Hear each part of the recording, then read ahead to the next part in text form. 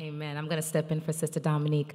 Today we have the lovely Morgan English that is going to be baptized today. She's one of ours, and it's just a blessing to see her give her life to Christ.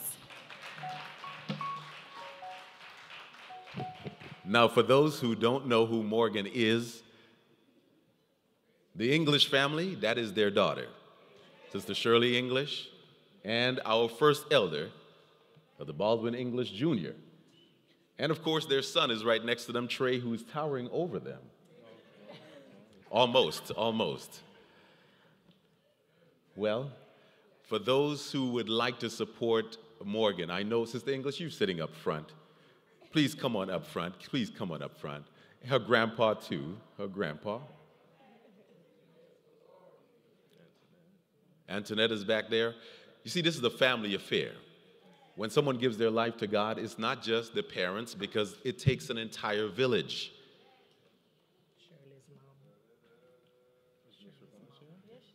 Shirley, your mom is here? Excellent, excellent.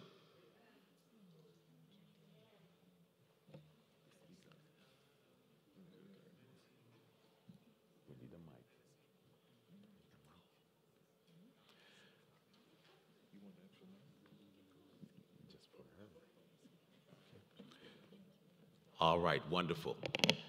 Now we have full support here. Now, Morgan, you're going to be a junior deacon?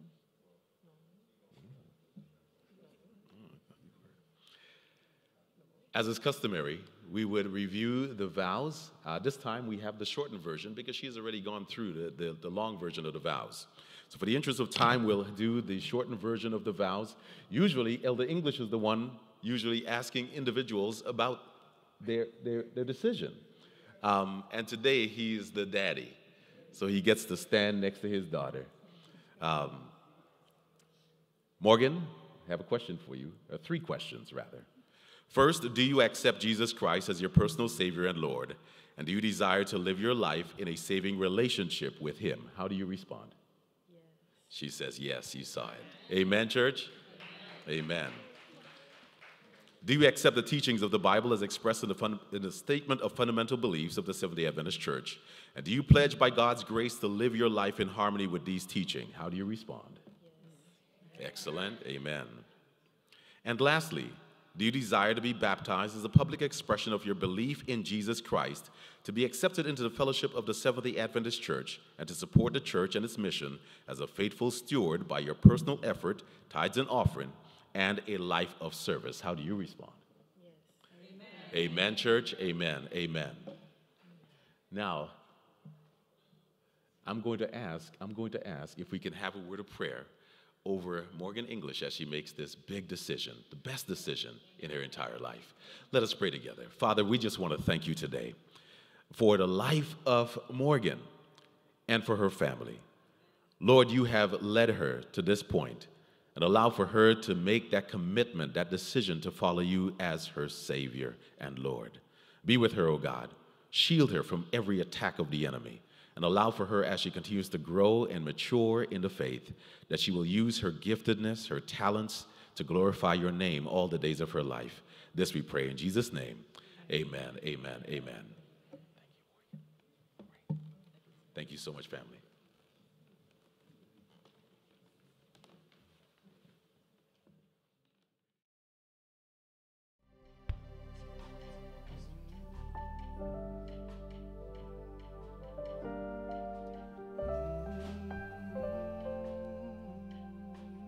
Happy Sabbath again, church. Today is a very happy day for the English family, for the Ravage family, my wife's family, and certainly for Tabernacle as a church family. And we certainly think that heaven is also rejoicing, right, for each soul that dedicates themselves to Christ. We shared with Morgan just now that today is the continuation of a journey. It's not an end.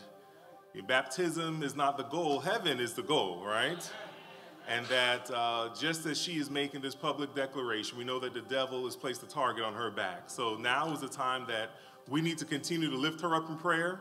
She needs to continue to engage in her own personal prayer, and we just trust that the Holy Spirit will be able to lead her and give her some protection over what will be, I guarantee, what will be trying days ahead. But we know that through faith in God that we will be able to have faith that she will hear those words, "Well done, thou good and faithful servant." And just how we've had some members and family members that have passed away this week and recently, there's something about this Christian faith that we have this hope that death is even just a rest, right? And that ultimately we will be able to all join hands with those we love in the earth made new. So today we're happy for the decision that Morgan has made. We pray, I know that the children are upstairs, but we pray that it will be an example for even those that are coming behind her, that if she valued taking this step, that they too will do the same when Christ leads them to do it as well. So we thank you. We continue to solicit your prayers. And Morgan, I don't think she has anything else to say. She's kind of soft-spoken in that regard, but continue to lift her up in prayer. Can we say amen again, church? Amen. For those who would like to support Morgan in her walk with Christ, I'm going to invite you to please just get out of your seat, come forward. She wants to be able to see you all. You can take some pictures, get this moment so that she can remember it.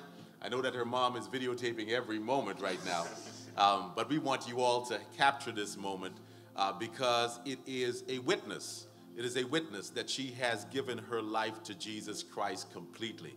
And before we have the baptism for Morgan, please note that every time this water is in the pool, that an invitation is sent out for those who have yet to commit their life to Jesus Christ. Don't look at the neighbor, that's you.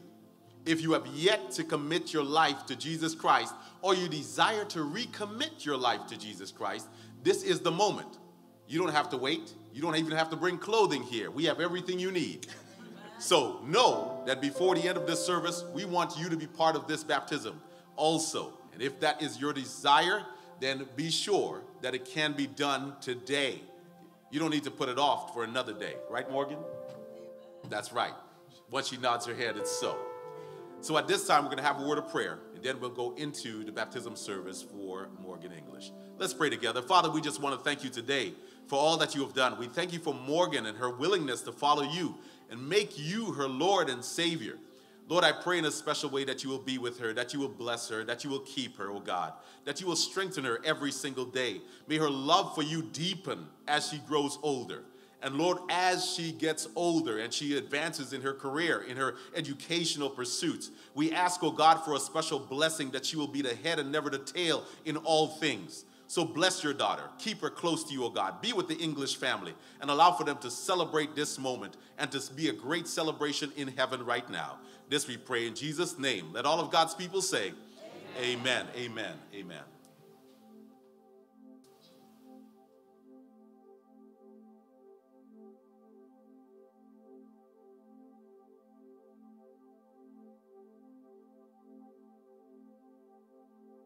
Morgan, because of your willingness to follow Jesus Christ, because of your desire to make him your Lord and Savior, as a minister of the gospel, we now baptize you in the name of the Father, and of the Son, and of the Holy Spirit.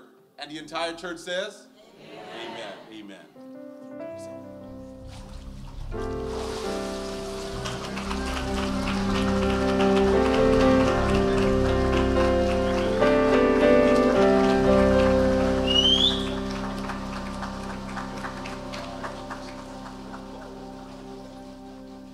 Pastor said the water is still wet. So if anyone has been moved by what you've seen here today, if anyone has been thinking about what it is that they want to do with their spiritual life, there's no reason why you can't go in the water today. I'm happy, I'm about to go get changed, but he's happy to get back into his wet outfit. I'm happy to get back into here if I need to as well. We just want to let you know that today is no better than tomorrow to make your decision for Christ. So if that is your will and desire, let us know before the service is over, and we'll make sure that we can have a conversation with you and get you in the water today. Amen.